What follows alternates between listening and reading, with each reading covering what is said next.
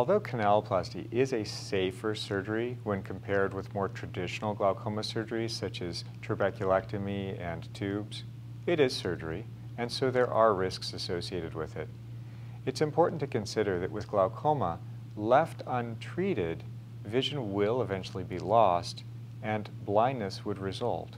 So glaucoma must be treated either with drops or surgery. Now, canaloplasty, as mentioned, does have fewer risks, so let's go through some of those risks. Although not exhaustive, some of the risks of canaloplasty include bleeding in the eye, pressure elevation or spike, the formation of a bleb, Decimate membrane detachment, the need to perform traditional glaucoma surgery, hypotony, or pressure that's too low, and infection. Bleeding in the eye. Now, bleeding in the eye can occur up to a third of the time after canaloplasty. Although I mention this as a risk, it's actually something that we expect and even want to see. Generally, when the canal is opened and the fluid is able to communicate with the venous blood system, some of the blood refluxes back into the eye. This is a good thing because it tells me, the surgeon, that indeed the canal has opened up. Now generally, this blood in the eye will go away within a week, usually 2 weeks at the most, and the vision returns to what it was. Intraocular pressure spike or elevation. It is possible, most often shortly after surgery or a few weeks after, to have a pressure elevation, possibly even higher than it was before surgery. Generally, this is not concerning to me, the surgeon, and can even be expected. By 2 to 3 months out, most everyone who's gone through canaloplasty has pressures that are lower than they were before surgery. Formation of a bleb. About 6% of the time, a bleb can form after canaloplasty.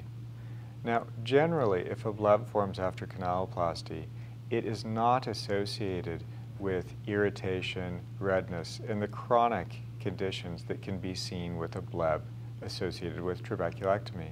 Decimate membrane detachment or separation.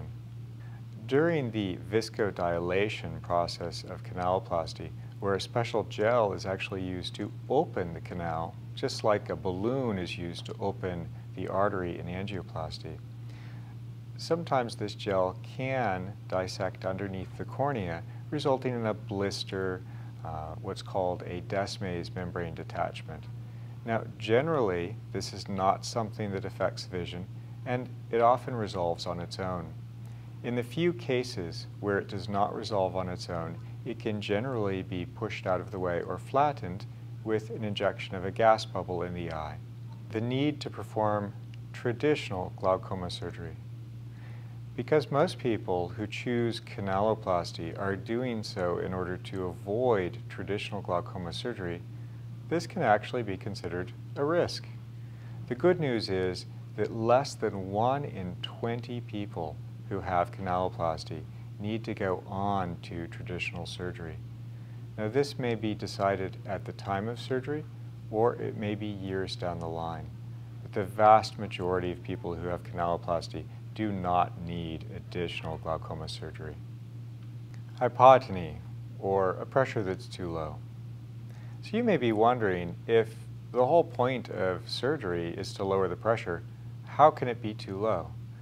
Well, it turns out that generally below 5 millimeters of mercury, the pressure can actually be too low for the eye and vision can be lost. Now, the good news with canaloplasty is that this is very rare. About 1 in 200 people end up with pressures that stay too low. Infection. One risk that's common to all surgeries is the risk of infection. Now, with eye surgery, that risk is particularly concerning because an infection in the eye can lead to loss of vision, even blindness. Now, with traditional glaucoma surgeries such as trabeculectomy, the risk of infection can be quite high as 5% per year after surgery. That risk does not seem to disappear regardless of how far out from the surgery one is. One of the great things about canaloplasty is that because there's generally no bleb, that ongoing risk should not exist with canaloplasty. As a matter of fact, as of early 2012, no one has been reported to have lost a significant amount of vision from infection from canaloplasty.